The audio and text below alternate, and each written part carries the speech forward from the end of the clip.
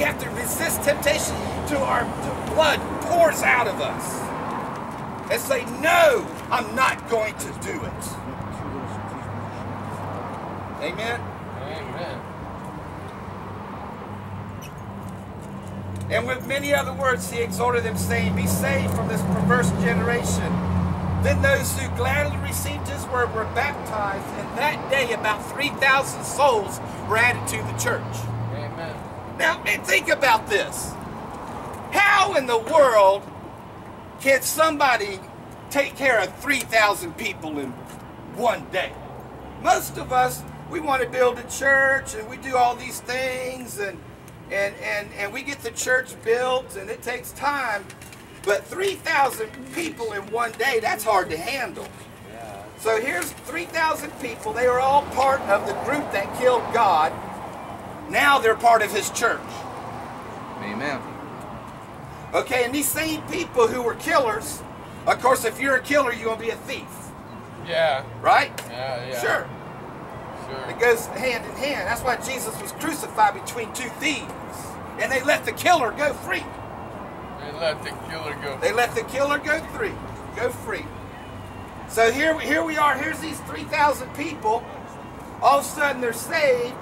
And the word says that they began daily adhering to the apostles' doctrine and breaking bread from house to house and in prayers. And there was a sense of awe, and the fear of God and the awe of God fell on everybody. And they began going house to house and to church every day. And so they started selling their extra stuff that they had.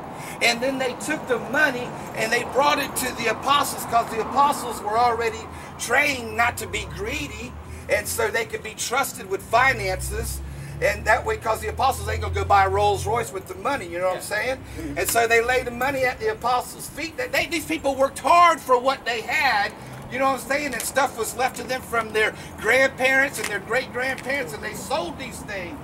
And they took the money and they brought it to the man of God. And the man of God distributed the money to everybody as everybody had need. And there was no need. And they continued daily from house to house, fellowshipping and breaking bread and having favor with all people. Amen. With simplicity and sincerity of heart. And God was with them. And the Bible says, and the Lord added to the church daily those that were being saved. Now I know this for sure, that when you open your house up and you start letting hundreds of people into your home, at the end of the day, you ain't going to have much left. Right? Because people are going to steal. They're going to go through your drawers. They're going to go through your personal lives. They're going to steal it. And then go sell it. And do drugs with it. Because that's what we do as sinners. Am I correct? Sure. Amen. We started at a young age. I started early. You know, most of us start early. Not right. And these people here, these killers, they open in their homes. And people are walking in and out of their house and hanging out, and nothing is missing. To me, that's a miracle. That's a miracle. So instead of nothing missing, everybody has plenty. Amen. You understand? So what happened? They had a different attitude. They sold the stuff instead of stole the stuff. They stole it and they gave it away, and it didn't have to be stolen because they sold it.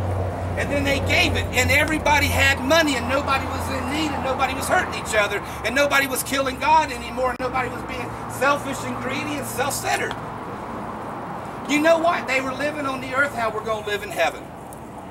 Because the Bible says in heaven, do not store up treasure on this earth where thieves break in and steal. Yep. It says, but your treasure is where your heart is. Store up treasure in heaven, where there's no moth corrupts, where no thieves are and break in and steal. And you shall be called children of God. Amen. Amen? So here we have a bunch of killers that killed God.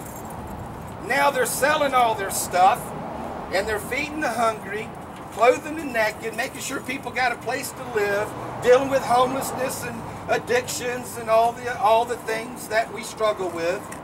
And they're all loving each other. Nobody's condemning each other, and everybody's forgiven, and everybody's cool.